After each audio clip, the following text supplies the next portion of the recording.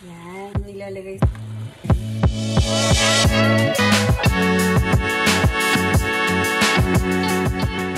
Hello! So, ngayon tayo ay magluluto ng spaghetti sauce.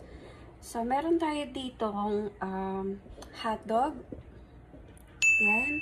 Meron din tayong margarine, may garlic, may sugar, ground pork, onion, and our sauce.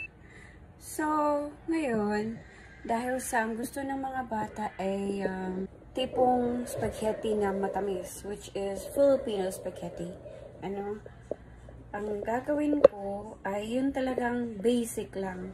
Kasi dati, ginawan ko sila ng medyo merong twist kung baga, tinatawag nila. Alam niyo, ang dinagdag ko ay dinagdagan ko siya ng what you call this, liver spread. Eh, sarap na sarap ako doon. Pero, nung pinatikman ko na sa kanila, sabi nila, Mama, there's something wrong. Which is, wala namang wrong doon. Hindi lang nila gusto ang liver spread. So, ngayon, hindi na tayo gagamit nun. Kasi masasayang naman, eh hindi pa naman ako makakain ng pasta pa sa ngayon. Hopefully it will get better na pwede na rin akong kakain ulit. Pero sa ngayon, at least until August, huwag muna tayo sa mga pasta, sa mga carbs, you know, rice. Kaya pakabait muna tayo. So ang gagawin ko, yun lang talagang pinaka-basic para makain nila. Gusto nila yung Jollibee, kaso ang layo naman sa Jollibee. Kaya gawa-gawa na lang tayo ng sariling atin. Alright. So may napapanood naman ako na gumagawa. Ang gamit niya ay margarine. Igagamitin ko na yan kasi hindi naman siya namin nagagamit sa yung nilalagay sa bread.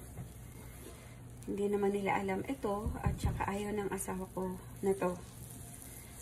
So, dito natin gagamitin para hindi masayang. Mahal pa naman na to. Diba? Tama naman ako. Mahal kaya. Dapat gamitin. Ang bango. Ang bango. Alam niyo naman yung amoy ng margarine. Napakabango. So, ngayon, lalagay natin ang, of course, ito na nakasanayan natin eh. Pero ngayon, makikita mo yung iba, inuuna na nila yung onion. Pero ako, garlic pa rin ako. So, lagay natin ang ating garlic. Ating haluin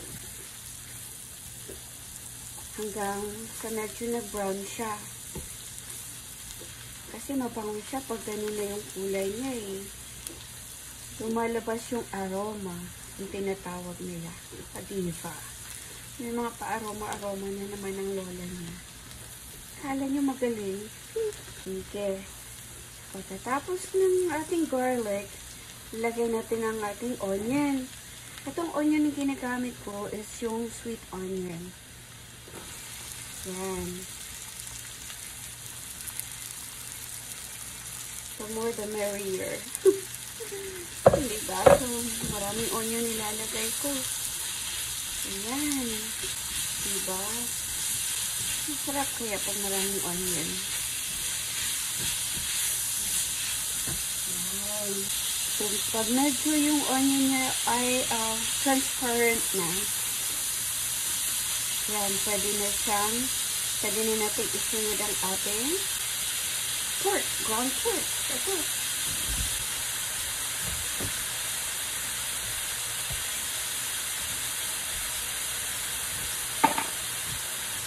Yan. Atin lang halo-haluin para lahat ng onion natin ay covered siya ng ating margarine or margarine. Ano bang tama siya? Margarine or margarine? So whatever. Pareho lang yun. Kayo na lang mag-adjust ha.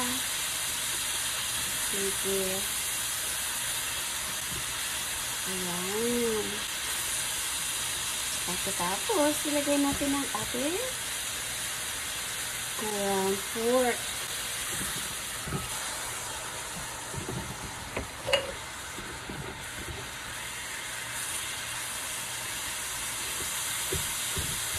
Ayan. So, ang ating sauce ngayon is meaty. Alam niyo kung bakit? Maraming ground meat. At saka, lagyan pa natin siya ng hotdog. Kaya nga pala, dati-dati, pag gumagawa tayo ng spaghetti, alam ko yung nanay ko pag gumagawa sa, talaga, pork. Ground pork. Pero ngayon marami ng choices. Pwede mo nang lagyan ng ground beef. Pwede ka rin maglagay ng ground chicken, which is healthier. Nakataon na ako ay merong ground pork. So, ground pork yung ginagamit ko. Kaya nang sinasabi ko, ayoko namang magtapon ng mga pagkain. Nakita ko to Kaya sabi ko, gamitin ko na. Kasi binigli ko to siya na yung galing na sa freezer to Tapos, pino-fold out na lang nila. Kapag ganyan kasi, hindi na magandang ipabalik mo ulit sa freezer. Kaya dapat lutuin mo talaga na siya. Ayan. Pag nakita mo na medyo yung lahat na sila nagba-brown, tama na yun. Pero sa ngayon, pink na pink pa sila, hindi lutuin pa natin. Diba? Luto-luto pa more. Yan. Halo-halo pa more. Yan mo nyo habang ayan. Hihintay ako na magba-brown sila. Lagay ko na yung pepper. Yan. Basic na basic lang itong natin ngayon. Ay! Halak ka. Kadamo. Agad. Nabuhos ba naman? Tingnan nyo. Naku, nangitim. Pero tibali, the more the merrier nga Masarap pa rin yan. Ayan. Masarap yan. Nagdaming pepper. At saka, alam nyo, gusto kong ilagay na yung cube. Habang niluluto ko pa yung meat para yung lasa ng cube ma-absorb ng meat natin. So, dahil sa dalawang pack yan, ito naman ay dalawa. 4 cube ito. Sa dalawa. Ayan. So, malapit na mag-brown lahat yung ating ground pork.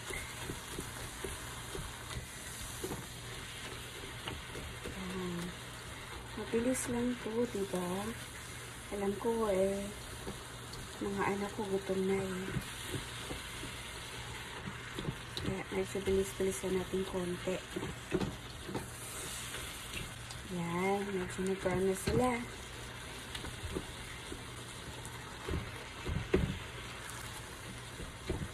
Halo-halo, halo-halo. Ayun. Halo-halo pa more. Ayan. Ano sa tingin nyo? Para sa akin, nagiging kulay brown na siya lahat No?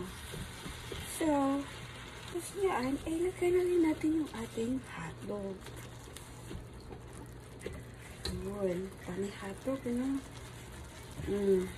Niti-niti talaga siya. Mukhang konti lang yun. Konti lang yata yung dalawang pack na sauce Ayan.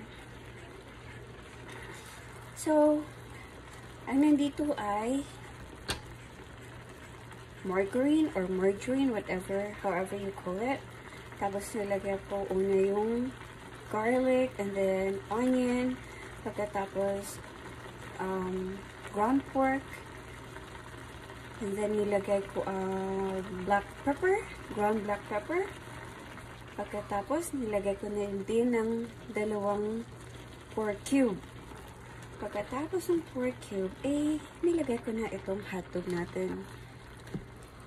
So, malapit na matapos ang ating spaghetti sauce. Diba? Yan. Pagkatapos niyan, ay pwede na nating ilagay ang ating sauce.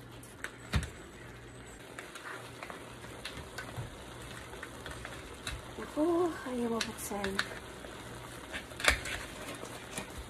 Ngayon po ay bubuksan natin ang ating sauce at ibuhos na. Ay ko, bakit ba? Ako naman, kailangan ka palang huwain. Yun. Diba? Ayan. Ang ating spaghetti sauce. Dalawa ang gagamitin ko para juicy. Ganun ba yun? Juicy talaga.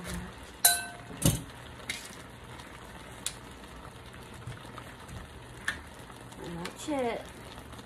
There we go. And dami. Ito na po ang aking napakasimpleng spaghetti sauce. Ayan. Tapos, lalagyan na lang natin ng spaghetti noodles. And then, cheese. Kain na! Ayan, ready na. Ready.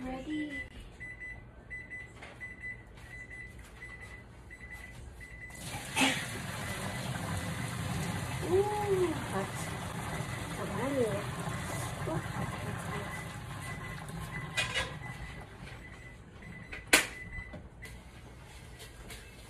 Okay. At ating na isi-serve sa boys.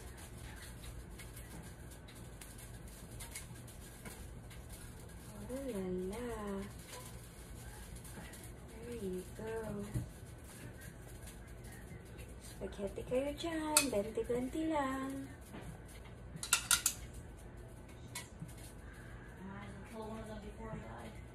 Alright. Then our sauce. Still rich with golden hair. There you go. Annoying. Yummy.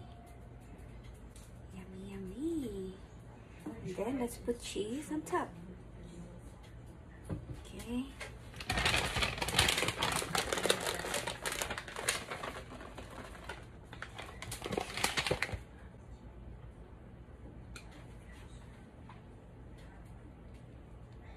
Alrighty, dinner is ready.